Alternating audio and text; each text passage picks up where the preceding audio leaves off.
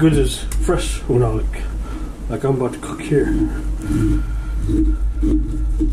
It's got a different taste for sure.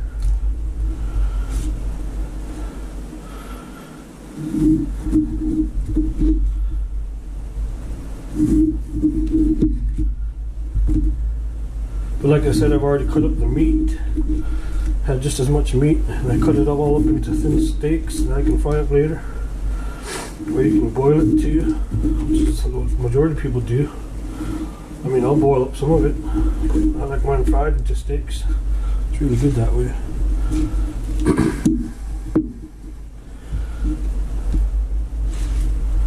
But this is bowhead whale, if I didn't say that already, which is Agviq. Bowhead whale. We don't hunt any other whales except for a beluga. It's so weird to me when I see other Inuits from Canada and whatnot hunting all those other kinds of whales. And I've heard they taste really good. The meats, I heard some of the meats on some of those other whales, like gray whale. I've heard the meat from gray whale or humpback whales. Even the fin whale tastes even better than bowhead meat, but maybe that's because they're more accustomed to it. I don't know. I mean, I'm just fine with this stuff. I'll eat this forever, over anything.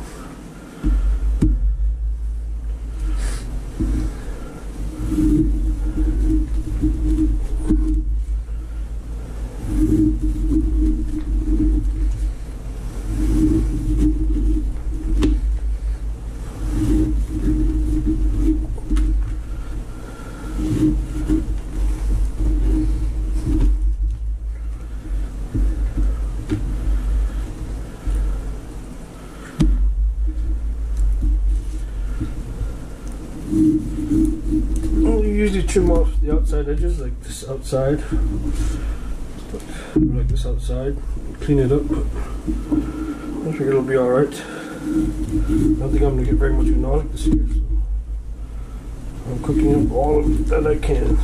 Later we can make a pickled unalik, pickled maktak, which is pickled unalik. That'll be really delicious. You can also make fermented maktak, which is what we call Agviq. You put the meat and maktak and tongue in a bucket to ferment for, I forget, stir it 3 times a day every day. It'll start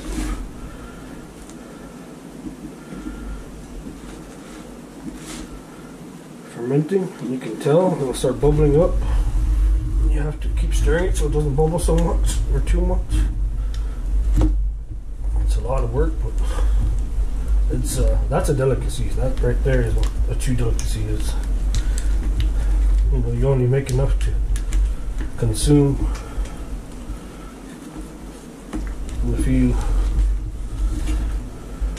snacks there. But this stuff, you know, we put this away, and I could pull out a bag every few weeks for a long time if I wasn't there getting full shares with Agviq.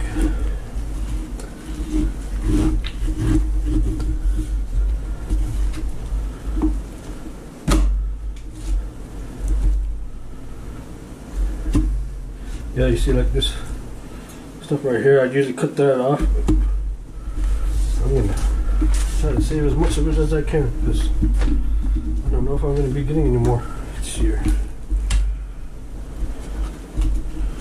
It's not that bad, I don't know.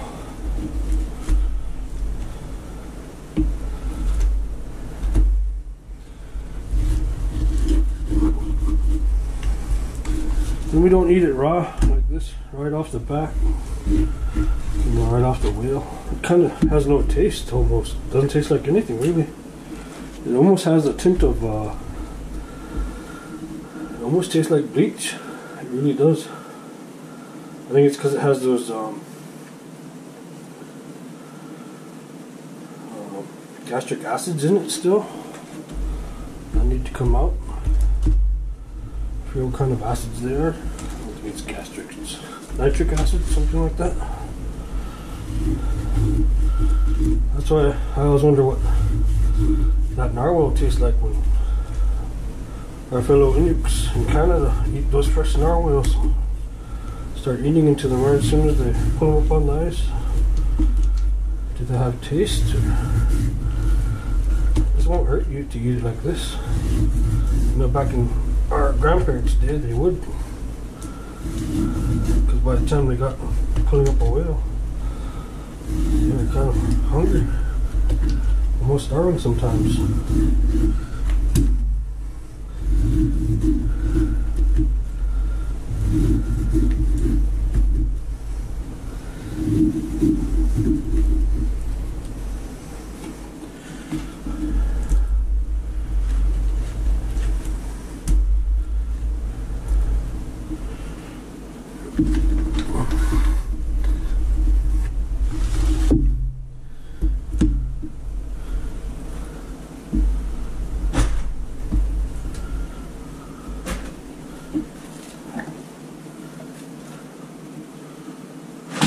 I should say they were starving a lot of times.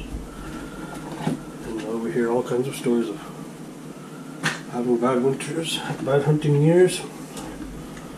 They couldn't find the animals.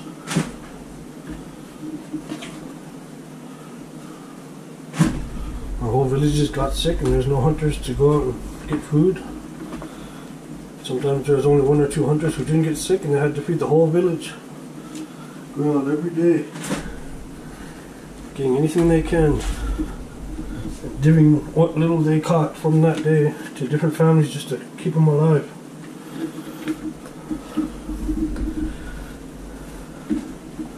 Like when the diseases first came up, you know, I definitely wonder if we were a sterile people before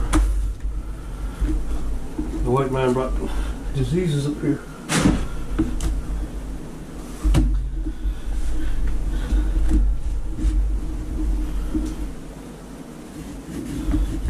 There's no stories of huge sicknesses like that ever happening before they brought smallpox.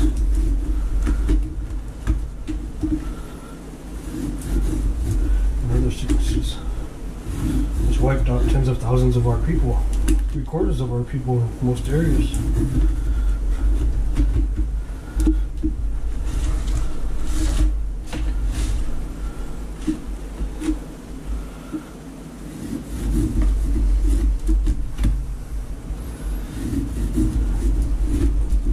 These were diseases that were brought from the only people who came into contact with us at that time were white whalers.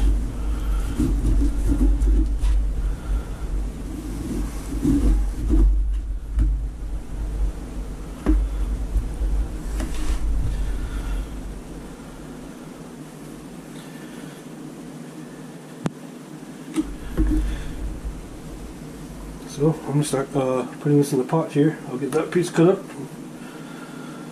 I'll show you what it looks like when it's done.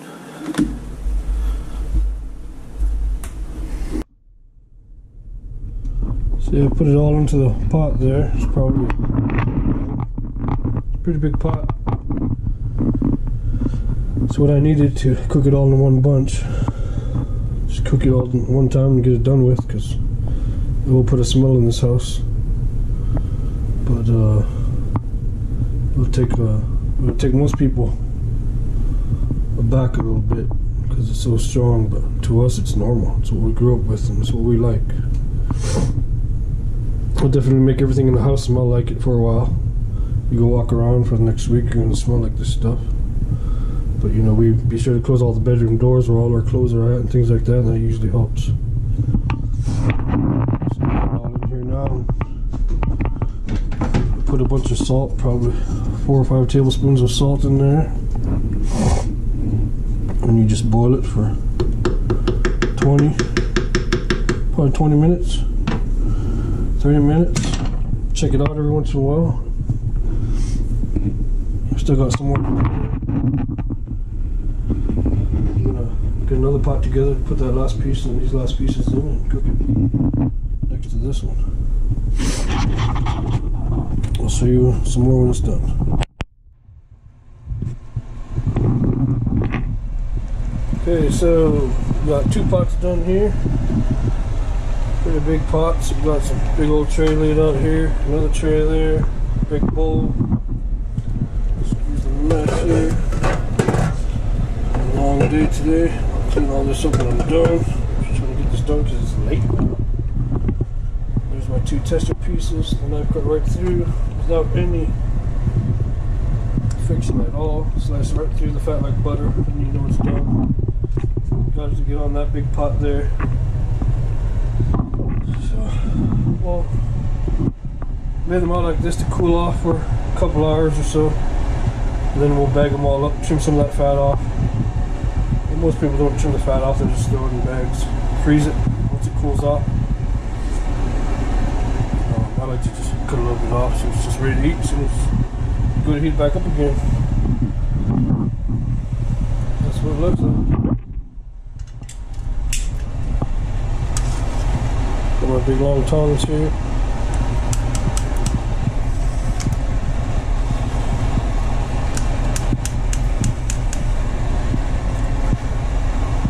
You have to be careful when you're boiling maktak because you're making winalik, because it can boil over. And if you have an open flame, which I don't, I got an electric burner stove top, but I have done that before. And I filled it too full in my young days, and good thing I knew what to do. As soon as it happened, I grabbed a big 5 pound of flour and dumped it all over and turned the fire out. But I ended up having to rinse all my winalik back off, which was no big deal. Oh, it didn't burn the house down.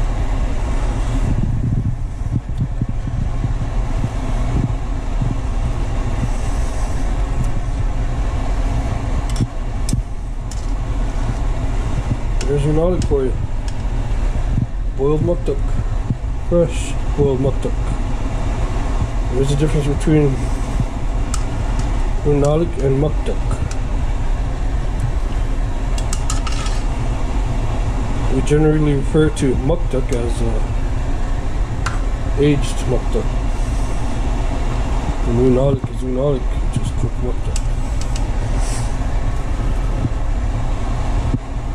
So when we speak amongst each other, you know, we say winalik, we got winalik, we're eating winalik tonight. We know what we're eating. If I say we're eating maktak tonight, then we know what we're eating. It's aged maktak.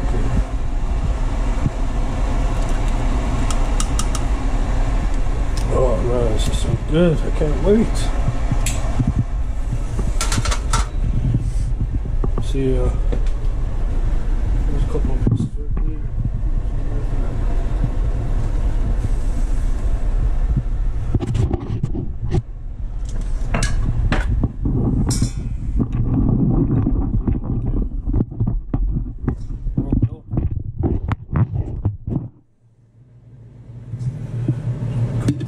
That off, trim the skin off.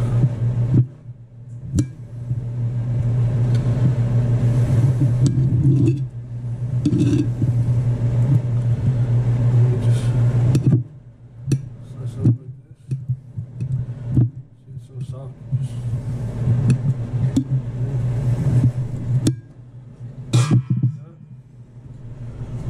Put some salt on it. Normally everybody does. I use some seasoning, Johnny seasoning. Put that on everything.